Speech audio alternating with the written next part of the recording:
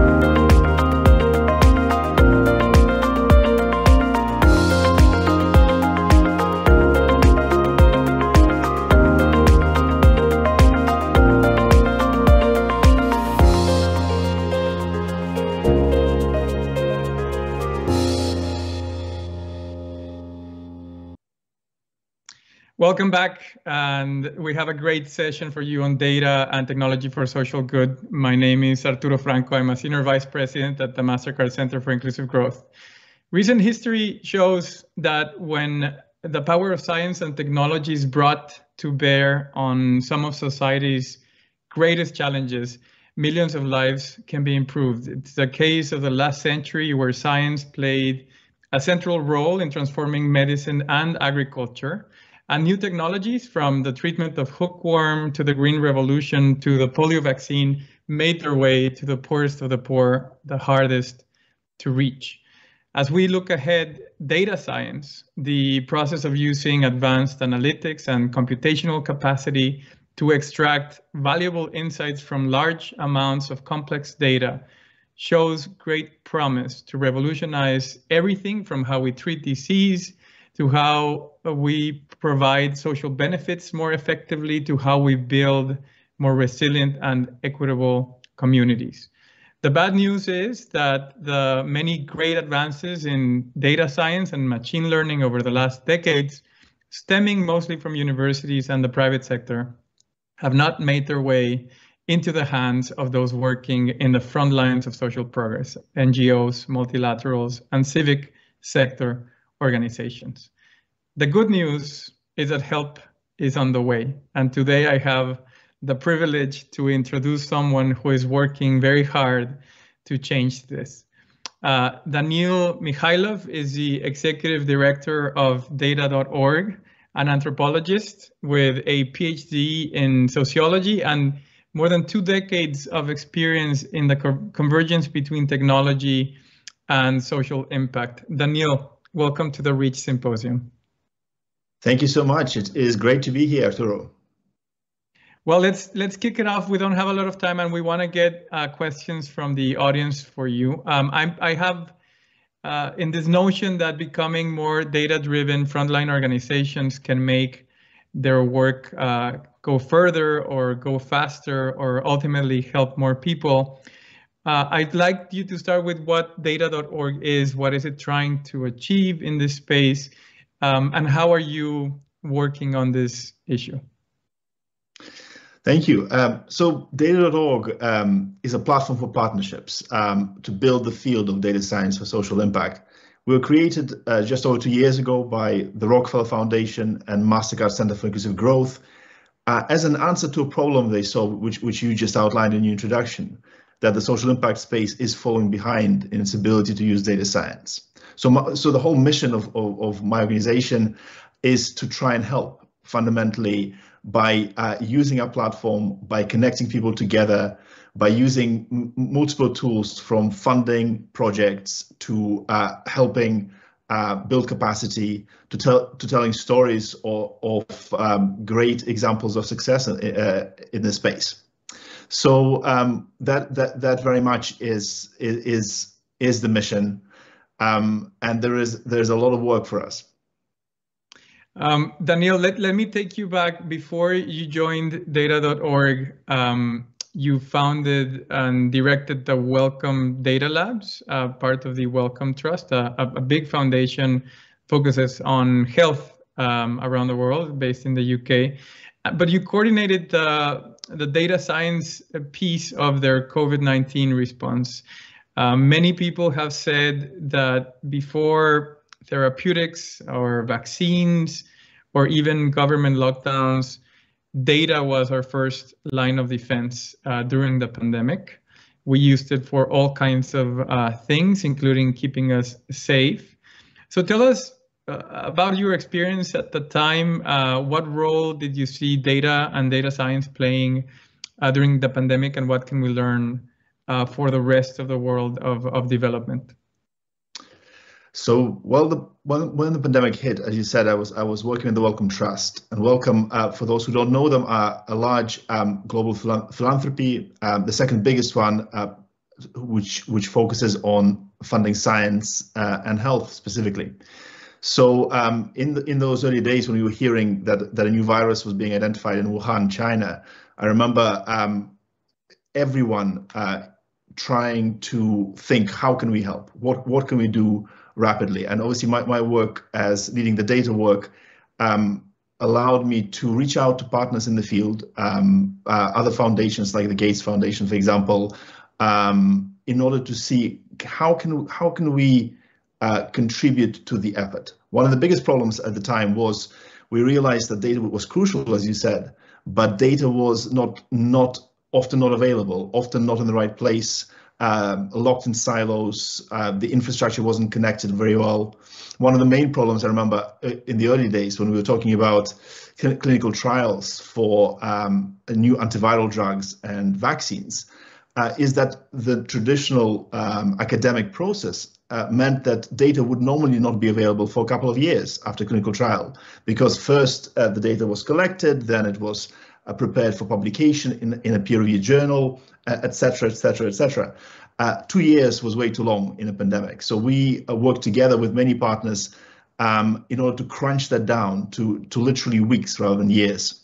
And without getting too technical, the way we did it was we looked at where the data was being held in the big data repositories, and we tried to make sure those repositories were interconnected, so actually sharing data with each other faster, and that the clinical trialists themselves were making their data available before publication, which was a big cultural shift for them. So there was both technical work and if you like, behavioral work to persuade people to share results early. And Danil, I think this exercise of compressing 8 years of what would usually take to develop a vaccine in, I think it was 9 or 10 months, will probably go down in history as a great achievement of science and technology. I think part of it is a data story. Part of it also has to do with the fact that the disease was so prevalent that you had a big sample size to do the research quicker, which was not the case in previous diseases. But I think that we can draw a lot of parallels to other development problems, other global challenges like climate change or financial inclusion, where there is a kind of siloed environment, and where kind of sharing insights, creating these platforms could advance things very quickly. This brings me to one of the most exciting projects that you've recently launched at data.org, which is called the Epiverse. I'm not sure, you will tell me, I think it's a play on the words epidemiology and universe, which sounds a little bit like out of a Marvel movie. How can the world improve how we use data, and how does the Epiverse help us prevent future pandemics? So Epiverse is an example where we can definitely learn from for other sectors. And the example there was we were able to bring it together fast because the work started before the pandemic. So one of the key lessons is you need to put the foundations in ahead of a crisis, which applies, universally, not just in health. So Epiverse fundamentally is a global collaborative. So we brought together multiple players from many philanthropies and funders to government agencies, academics, technology companies, behind the idea that instead of every team, health team and academic team around the world who is doing epidemiology, building their own tools to do it, to help themselves analyze data, it is far better to step back and fund centrally delivered, open and free software. Because that is better in terms of its supportability, the reproducibility of the results, the accuracy. So in many aspects, an improvement. And one of the other things Epiverse is doing is it is not just focusing on funding the software itself, but also on creating a community of contributors around it. And that aspect is as important as the technology tools. So it has that human lens on the problem, because without the community effort, you're always subject to the problem of a funder exits, an academic team looks to do something else, and then software projects can fall over. By building a broad support base, an open source community which is active and dynamic, you make sure it's sustainability for the future. Great. A quick segue to that question. After pandemic prevention, what would be other areas or themes in which you would see a similar platform being built in the future? So the lessons of Epiverse, I think, really are applicable universally. So a few things I can draw out. One is the community building element for longer term sustainability. One is about leveraging funding upfront, so you have multiple sources of funding. Another third key element is building in across the world and building capacity in low and middle income countries, for example, rather than just making sure that all the innovation is happening in San Francisco, Boston, or New York. Those lessons are translatable. And some of the areas we are looking to in the future are, for example, financial inclusion. So we're working out what are the opportunities in the financial data space to use the same approach. What may be a problem that is universal, that can be solved by taking a step back and trying to create tools that are then openly available to the whole sector internationally. Climate, you mentioned in your introduction, is definitely another space.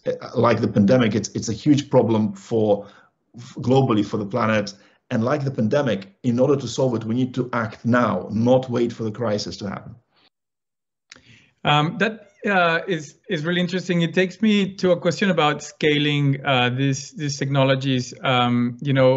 There is a big kind of myth of what a data scientist can and can't do when brought to an organization. There's a lot of mistrust when anyone talks about anything that has to do with data. One of the Reach Alliance case studies this year actually focused on Tanzania's medical supply chain. And found, among other things, that one of the main issues for effectively getting essential, potentially life-saving medicines and medical supplies to people who needed them the most was actually technology. The things that private organizations take for granted, like mapping tools, route optimization algorithms.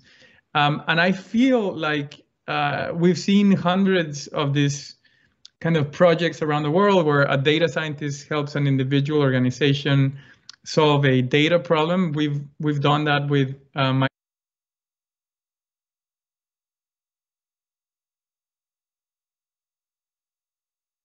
rarely see these kind of solutions reaching scale. And so what are the constraints for that to happen? What is data.org doing to accelerate the adoption of these kinds of tools and methods? So I would pick out maybe 3 key areas of constraints for scale. One is the availability and homogeneity of data. So data needs to be available, and as the case in the pandemic, I'm sure the same is true in many other sectors.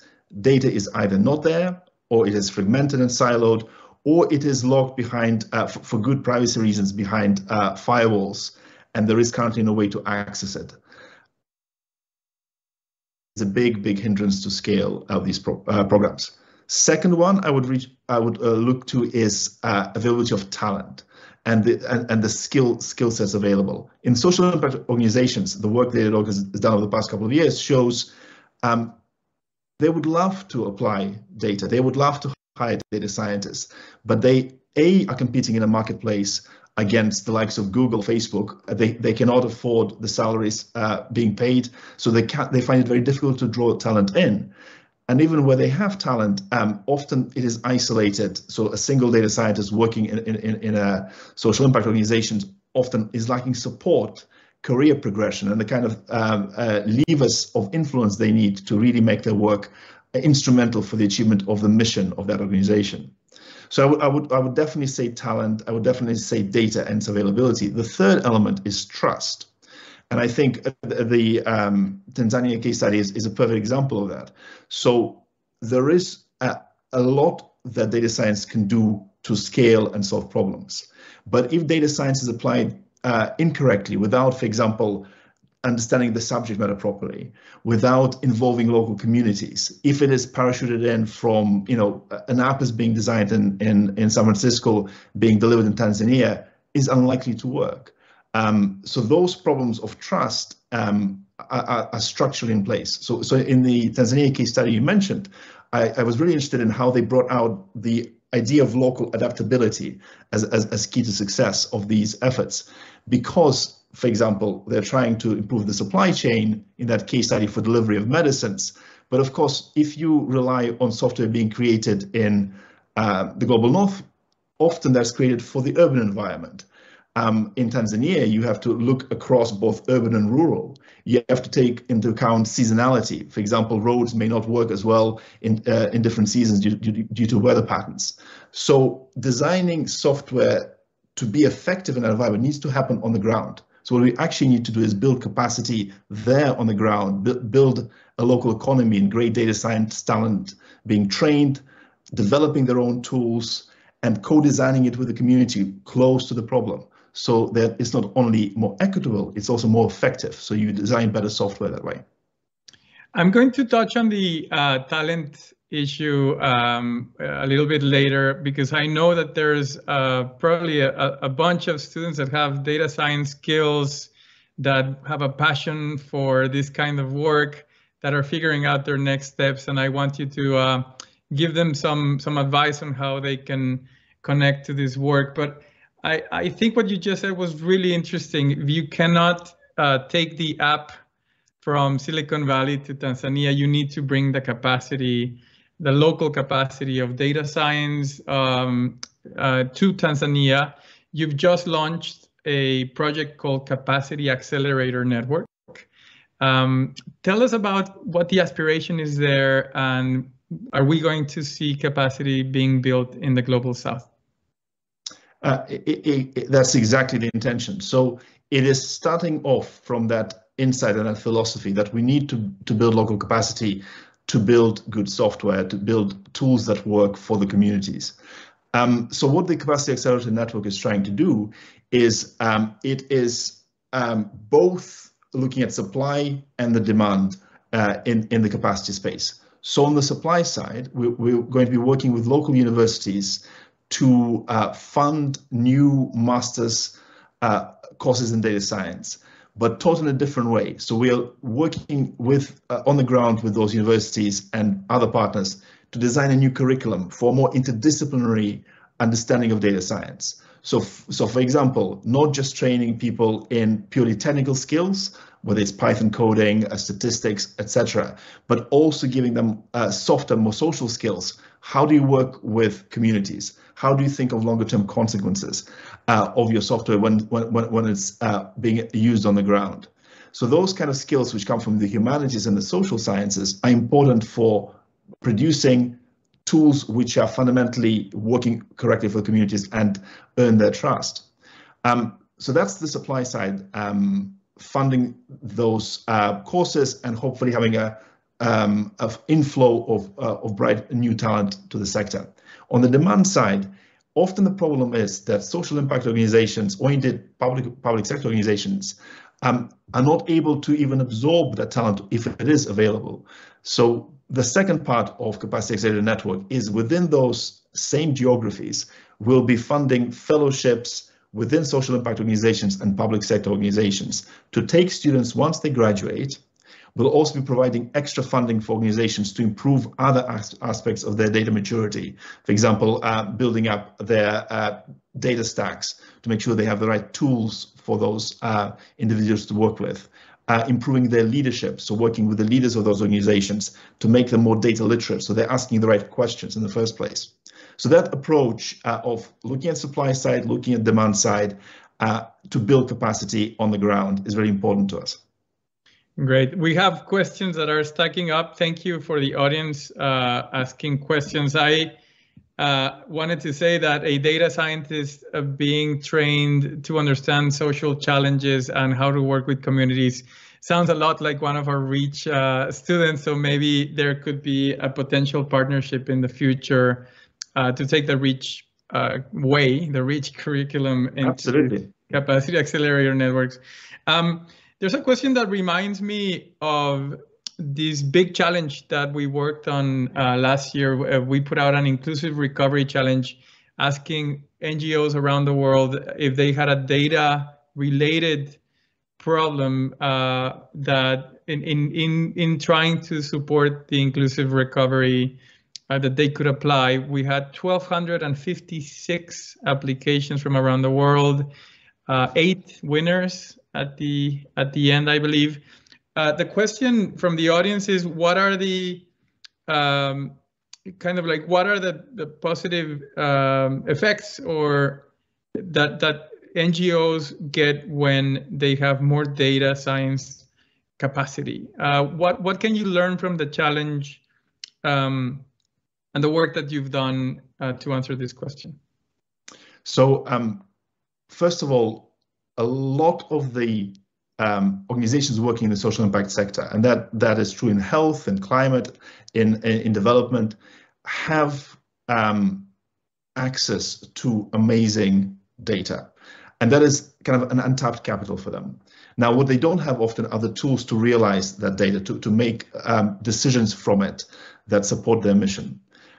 So part of the work there is to improve the data maturity of those organizations in different aspects, in aspects of leadership, in aspects of technology, in aspects of talent, so they can make better use of that data. But the data itself is hugely valuable.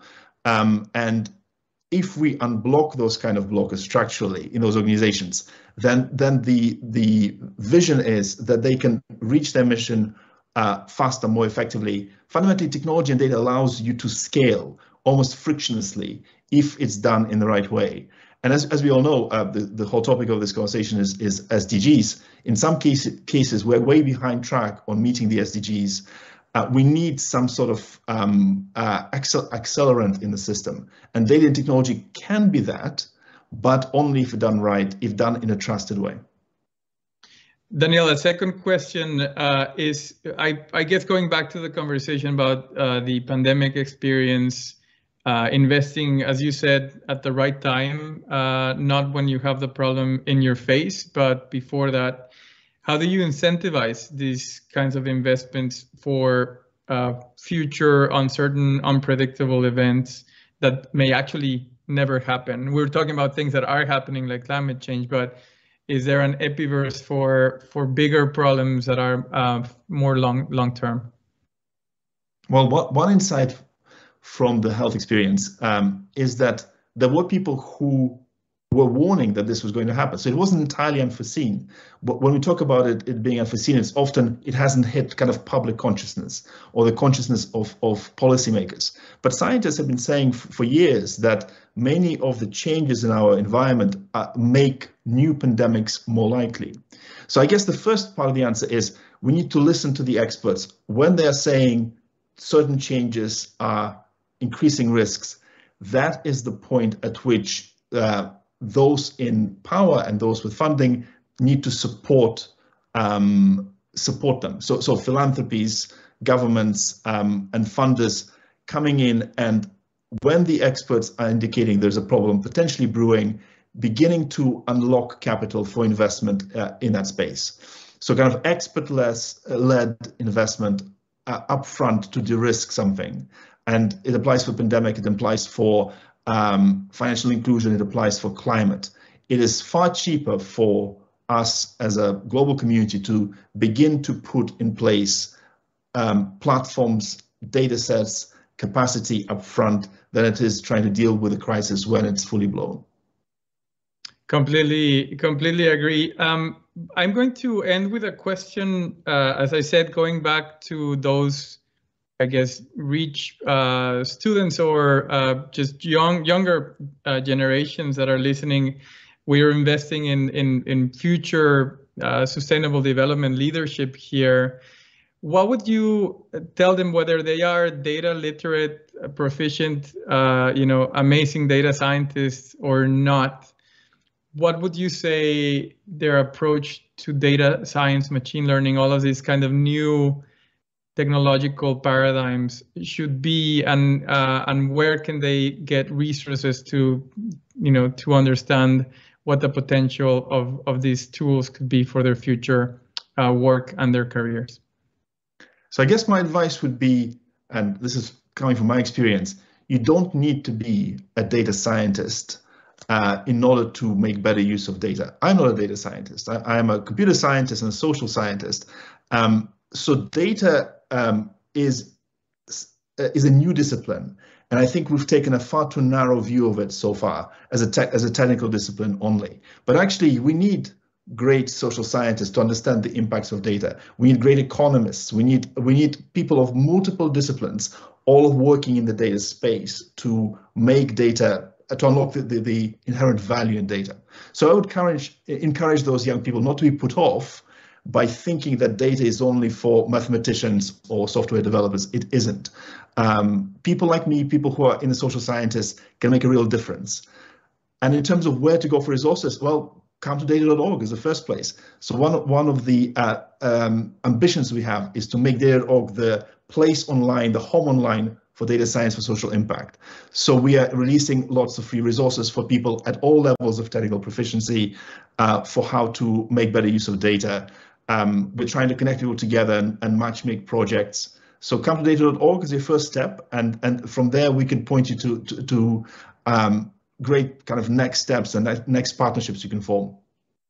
Great. Well, Danil, it's always a pleasure to talk to you. I always learn a ton, and I congratulate you for the work that you, data.org, and many others are doing precisely to remind people of this very powerful set of tools that could actually strengthen the capacity of the social sector, of the development sector, and help us in such an array of problems that we're facing, from refugee crises to health crises to geopolitical crises. And my hope is that we destigmatize a little bit what machine learning does and what data science does, and make it more approachable and more accessible to everyone. Just to continue with the symposium, it is now my pleasure as an alum of Tec de Monterrey to introduce the next Reach case study video, examining interventions addressing irregular land conditions in Monterrey, Mexico, where my family live. So let's run that video, and thank you again, Danil. Thank you so much.